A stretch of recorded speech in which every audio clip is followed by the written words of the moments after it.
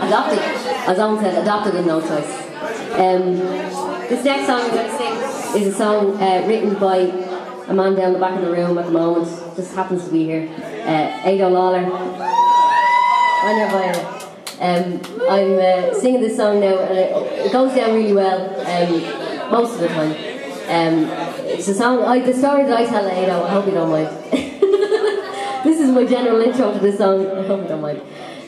Is that basically Aido was out and about in North County Dublin, and he was sightseeing in kind of Rush and Lusk, and he found this big house and he went out looking, and he learned about this lady called Eleanor Ambrose, who in the 1800s was kind of an aristocrat at the time, and she was very well off. But and at the time Ireland was occupied by Britain, and it was all under English rule. But she was all about the kind of the cause for Irish people, and she wanted to look after all the poor people, even though she was very well off and kind of an aristocrat, and socialised and such. And this English lord who was presiding over Ireland at the time, fell madly in love with her and wanted to marry her, but she had none of them. But she did kind of use them to try and, you know, state her case against what she thought was the plight of Ireland at the time. And anyway, she lasted a few long years, and she died. She was nearly 100 when she died, but she lived down on Jervis Street, which is very close to here. But she's kind of a legend now. Well, in my eyes she is. And it's called Eleanor Ambrose.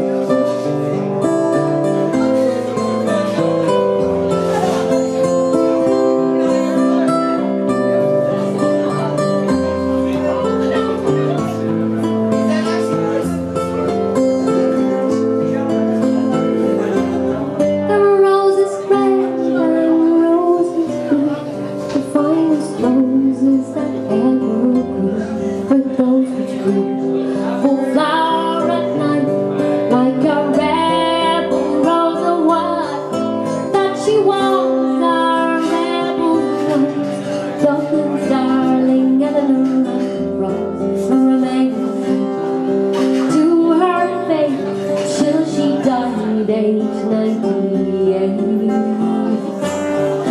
Tell me, Ambrose, where's the jest, wearing orange on thy breast, when underneath thy bosom shows the whiteness of the rebel rose.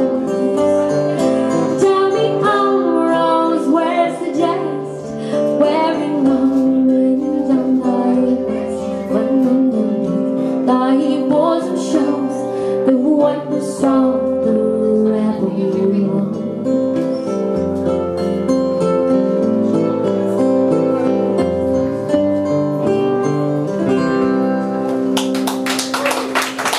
Thank you. Thanks, Ado, for letting me sing them.